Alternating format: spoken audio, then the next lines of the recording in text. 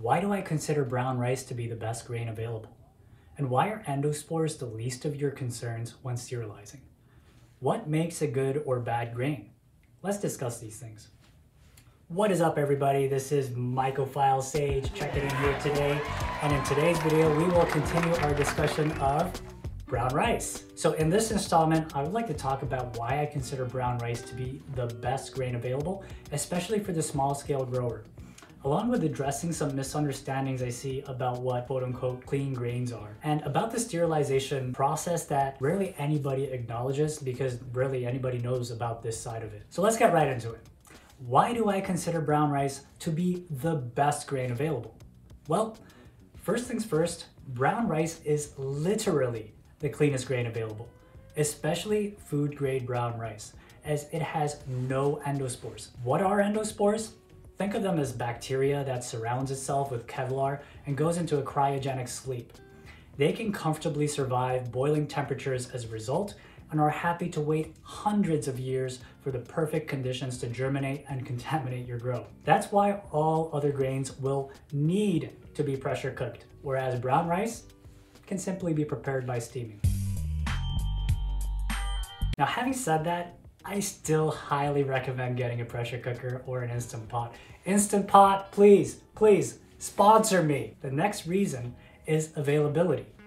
Brown rice is available in most supermarkets in many places around the world. Feed stores may be readily available in rural areas, particularly in the United States with brands like Tractor Supply, but they can be hard to access if you live in a big city or don't reside in the US or Canada.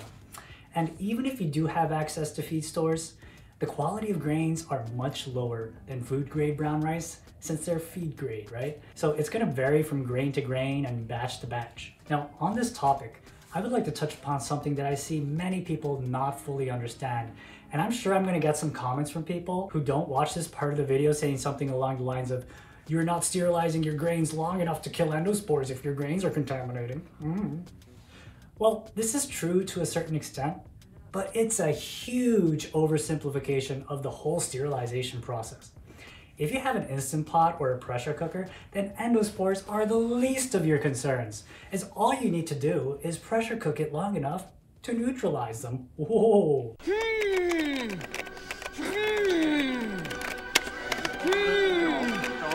I wonder! Don't do that.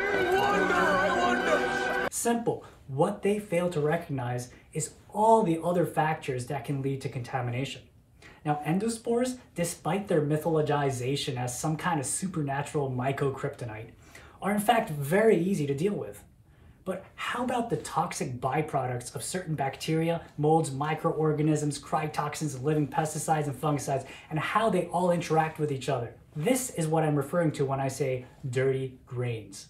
You may neutralize the bacteria, you may neutralize the molds and the endospores in a sterilization cycle, but you don't get rid of all their byproducts, excretions, metabolites, and everything else they left behind. They're still just sitting there inside your nasty jar, and they can cause your mycelium to seriously suffer as a result. Now, I'm going to use a bit of a nasty example. If we have any children, please step out. So let's say you take human poop and sterilize it. Does it make it safe for consumption then, because you've dealt with all the bacteria? I think the answer is pretty clear. So following the availability, another factor is size. With feed grains, you must buy them in larger amounts, usually 50 pounds and upwards. It would take anyone growing for personal reasons, or generally small-scale growers, many months at least to get through a whole 50-pound bag of grains, during which time the grains are liable to insect infestations and the resulting frass. Now, this is going to cause your grains to become completely useless, as they'll start to contaminate more and more over the weeks, until it becomes wholly unusable. True story. Now again, it's not just the endospores that are causing contaminations at this point, but the poor quality of the grains because of all the toxic junk it has accrued upon it. Now with brown rice, you can get them in much more reasonable quantities. I buy my rice in 2-kilogram bags, and each bag can make around 8 shoe boxes. I'd say about like 7 comfortably.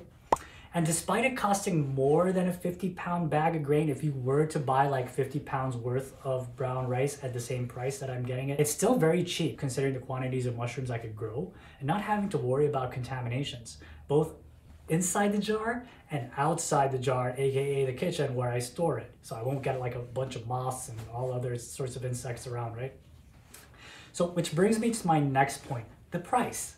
So this is one of the few points some will list as a negative of brown rice, and believe it or not, I agree with them. Yeah, you're right, you know? If you intend to grow large quantities of mushrooms consistently, then you're gonna go through lots of grains. It's the way of the universe, right? So which will obviously add to your overall cost. So for larger scale growers especially, the cost does add up. This is why I recommend brown rice primarily for the hobbyist rather than for the commercial grower, unless you have access to cheap rice, which is more common in Asian and African countries rather than North America and Europe. It's not really sort of rice cultures, right? But at least in North America, you can get feed grains much cheaper than food grade rice. And I always recommend to get the grain that makes the most sense for your purposes based on what is available to you. For example, if popcorn is easily accessible, cheap, and efficient to prepare for your purposes, then use popcorn. If oats are cheap in your area and are clean enough and you can prepare them fine, use oats. I am not a grain zealot. Let me make that clear. I'm just making this video in response to like a whole lot of misunderstanding I see regarding rice grain as some kind of inferior grain, which is this assertion that could not be further from the truth. But you may be wondering, so Sage, are you saying that grains are interchangeable? Pretty much. Technically, certain grains are more nutrient rich than others. True. Rice, as a matter of fact, is very high on that list in terms of nutrient content out of all the common grains used in this hobby, with popcorn at pretty much the bottom. Help me. So why do I say it doesn't matter still? It's simply because any grain, including popcorn, will have loads of nutrition anyways for the mushrooms, far more than they will ever get in the wild. So as growers, most people are going for a good first flush. You want to get as much yield as you can in as short amount of time as you can. And I would just like to add that nutrition is not the end-all be-all as many beginners tend to think. As I had just mentioned, grains contain far more nutrition than they get in the wild, and that's not necessarily always a good thing. Because as you increase the nutrition, you also increase the chances of contamination. So how do you optimize a good first flush? Simple. First and foremost, good genetics. Secondly, you're going to need good fruiting conditions. Any cereal grain has more than enough nutrition to pop out a huge first flush as long as your genetics actually know how to take advantage of it. A lot of beginners make a much bigger deal of grain nutrition than necessary, but the fact of the matter is that they are all nutritious enough for growing. Instead of grains, you need to focus more on genetics that can actually take advantage of it. So it can make use of most of the grain's nutrition in one flush and get started on a new grow. And of course, I'm assuming that you got decent enough fruiting conditions. That's important, but it's not as important as genetics because nature is ultimately stronger than nurture. This is the most efficient method for growing large amounts of gourmet and medicinal mushrooms, as you're not wasting real estate for lesser subsequent flushes. So now let's move on to another benefit of rice, and that is the ease of preparation. Rice does not require an overnight soak to hydrate/hatch endospores, which by the way is sort of a contentious issue that I'm not going to get into for time's sake. It is essentially a modified flash prep method that actually properly hydrates your grains. For those who don't know what flash prep is, it's a method of preparing grains as quickly as possible, aka, in my opinion, is just a shortcut, and you guys know what I say about shortcuts. There's no such thing as a shortcut in this hobby.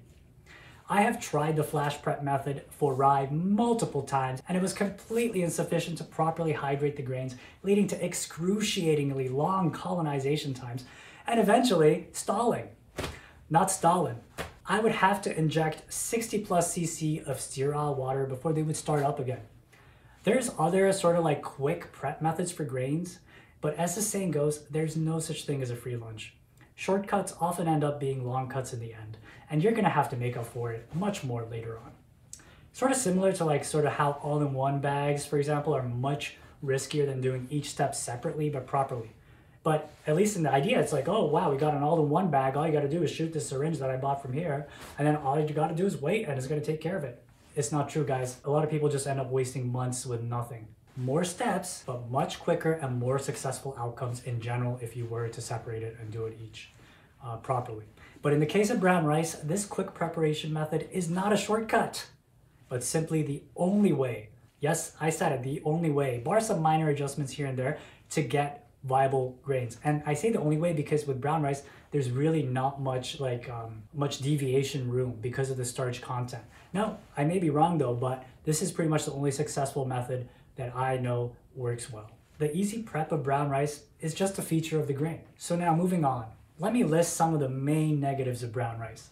The first major point is its high starch content. Because of this, deviation from the preparation method is less forgiving than any other grains, as rice, again, is very high in starch. Too much boiling or not rinsing fast enough can cause an unusable sticky mess. That's what she said. The second point is also related to managing starch, and that you're going to need an efficient system to quickly rinse and cool down your brown rice after sterilizing for larger batches. That is, it's easy to quickly rinse 2 quart jars worth of rice, but you're going to need to have a system in place for 10 quart jars worth of rice.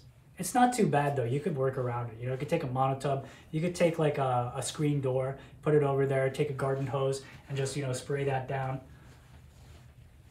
Just an idea. Now, the other negative is the price. The cost of food grade rice is much more expensive to buy than feed grains for larger operations, as mentioned earlier. So now, in this final part of the video, I would like to discuss and analyze why rice is rarely listed as a good grain in comparison to other cereal grains such as oats, rye, and millet. So the first reason is its association with beginner techs, namely Uncle Ben's tech, Broke Boy tech, and PF tech. This is because, as mentioned earlier, brown rice has no endospores. Therefore, beginners don't have to invest in a pressure cooker to get started, which is the first major, that's like the major cost, right? That's the major barrier of entry for most people into this hobby. That's why Uncle Ben's tech became so popular, right? Because you don't need a pressure cooker even. You don't even need to steam it. So basically this was the line of reasoning for, at least for PF and Broke Boy tech, which by the way, if you don't know what these methods are, don't worry. Since all that's really important for our discussion is that all these methods don't need a pressure cooker. That's basically the point I'm trying to make here. And then more recently, we also have Uncle Ben's and Instant Rice Tech, which I just talked about, which are associated with higher contamination rates due to less control over your grow, sort of like the all-in-one bags. It seems like a shortcut, but in reality, it's not. So this tech, Uncle Ben's tech does serve its purpose for those starting out, but eventually you're gonna wanna move on towards more consistent and reliable methods, not to mention far cheaper. So the second reason is the misguided belief that rice on its own is too starchy to use as grain spawn.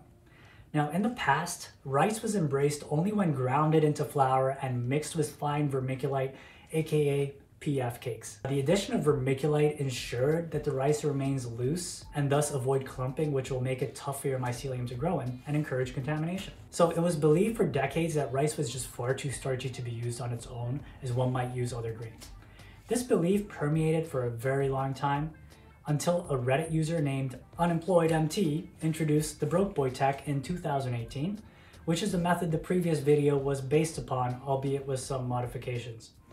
Now, his method basically reminded the cultivation world that rice is very viable. Yes, that's correct, reminded, because back in the 50s to the 1980s, thereabouts, brown rice was not a wholly uncommon grain spawn.